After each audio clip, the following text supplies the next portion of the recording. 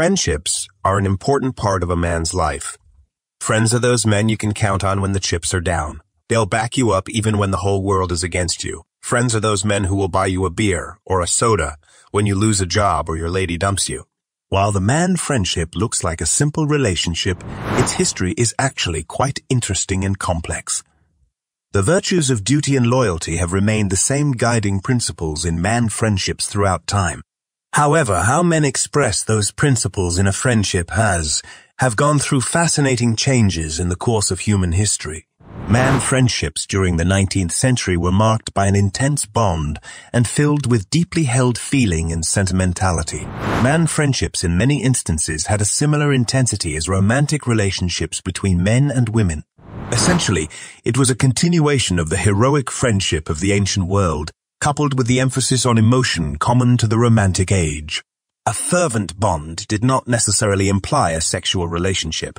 The idea that these ardent friendships in some way compromised a man's heterosexuality is largely a modern conception. I don't know. Who was it who always used to say that? Men during this time freely used endearing language with each other in daily interaction and letters. For example, Daniel Webster, an American senator and one of this country's greatest orators, often began his letters to male friends with "my lovely boy," and ended them with "very affectionately yours." Even letters by manly man Theodore Roosevelt to his friends were filled with sentimental language that would make most men today rather uncomfortable. From the Civil War through the 1920s, it was very common for male friends to visit a photographer's studio together to have a portrait done as a memento of their love and loyalty. Photographers would offer various backgrounds and props the men could choose from to use in the picture. Sometimes the men would act out scenes. Sometimes they'd simply sit side by side. Sometimes they'd sit on each other's laps or hold hands. The men's very comfortable and familiar poses and body language might make the men look like gay lovers to the modern eye, and they could very well have been, but that was not the message they were sending at the time. The photographer's studio would have been at the center of town, well known by everyone, and one's neighbors would having been sitting in the waiting room just a few feet away. What are you doing? Sorry.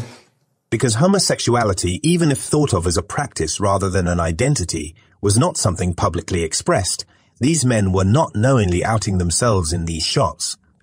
Their poses were common and simply reflected the intimacy and intensity of male friendships at the time none of. These photos would have caused their contemporaries to bat an eye. When portable cameras for the amateur photographer became more widely available, they allowed men to photograph themselves in a greater range of more spontaneous situations, and the practice of sitting for formal portraits together waned in the 1930s. The snapshots usually were developed by someone else who would have gotten a look at all of them. So again, these pictures were not likely purposeful expressions of gay love, but rather captured the very common level of comfort men felt with one another during the early 20th century. Some men see these photographs and wrongly conclude that these men were expressing their closeted gay tendencies for the camera. Actually, when you start sifting through old photos, you find that these kinds of poses were not aberrations, but were actually quite commonplace. The photos open up a window into a picture of manliness quite foreign to us now.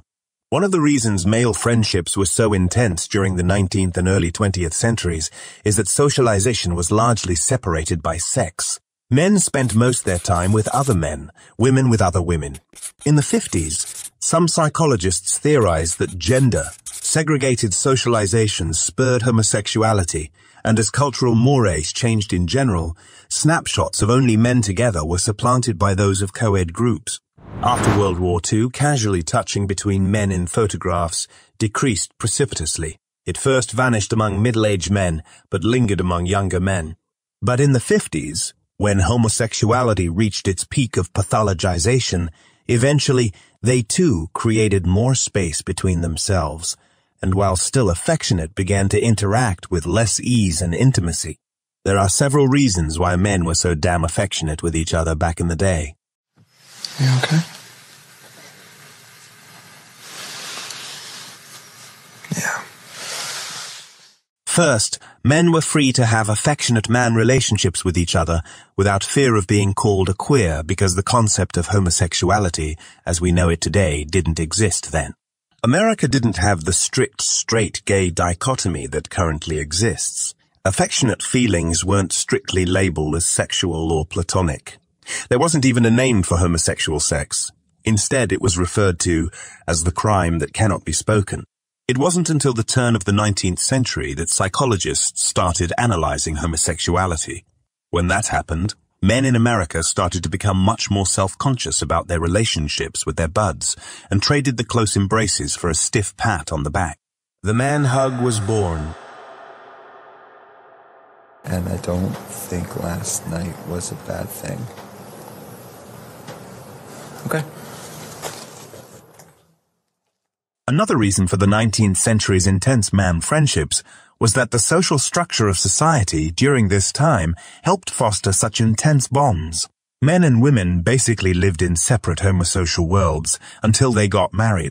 There wasn't much interaction between the sexes at that time. This separation led many young men to fulfill their needs for physical affection and emotional companionship with other dudes. The man friendship underwent some serious transformations during the 20th century. Men went from lavishing endearing words on each other and holding hands to avoiding too much emotional bonding or any sort of physical affections whatsoever. Fear of being called gay drove much of the transformation. Ministers and politicians decried homosexuality as being incompatible with true manhood. And like most deviant behavior in the 1950s, homosexuality was associated with communism. It's not true that American men are no longer affectionate with each other at all. Hand-holding and lap-sitting are out, but putting your arms around your buddies is still common. Physical affection seems more common among high school and college-age men, a time when friendships are closer than among middle-aged men, and this has probably always been the case more or less. Although it may also have to do with generational and cultural changes. It was also popular for men to get portraits done with the guys they worked with. When a photo studio wasn't nearby, snapshots were taken. Sociologists have noticed that millennial boys seem much more comfortable with showing affection for each other than their fathers did. Some theorize that millennial boys have become more comfortable with touching because their generation is less cynical and more cooperative and group-oriented. So, what do you think is the future of male intimacy? Thank you for watching. Please support this channel by pressing the subscribe and like buttons. See you in the next video. Nobody's got to know.